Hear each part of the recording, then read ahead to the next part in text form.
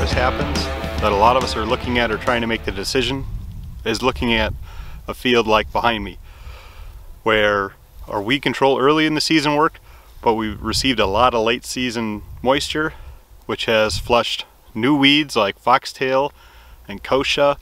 So we want to look at when to time pre-harvest glyphosate applications.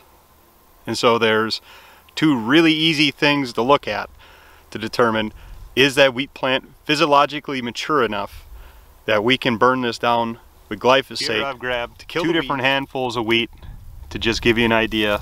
Some that is obviously too green and some that looks pretty ripe. So what I'm looking for is the peduncle. So it is the portion of stem that was below the head and above where the flag leaf is. So you can see on this plant here in particular that the peduncle is dry.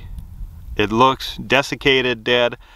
This would signify that there is no more water, nutrients, or anything else that's starting to go into the head. So what's in the head is there. This would be considered physiologically mature. Compared to something from a distance that looked like it was starting to turn, had a brown tinge to it, but you can see how this peduncle is very green.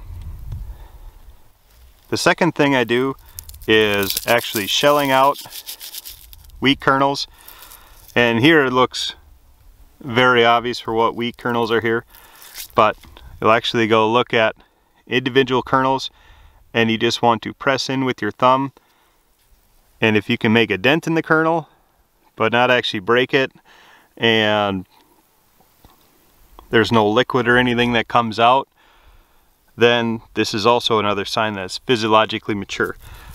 Compare that to something that's too green, and we go, shell out some kernels and we see they're green, but if we actually go in here and start pinching kernels, we can actually pop them open.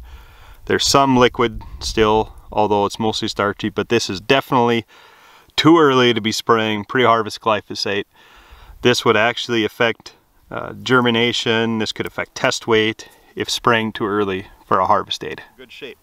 So hopefully with these tips, this will lead into a safe harvest.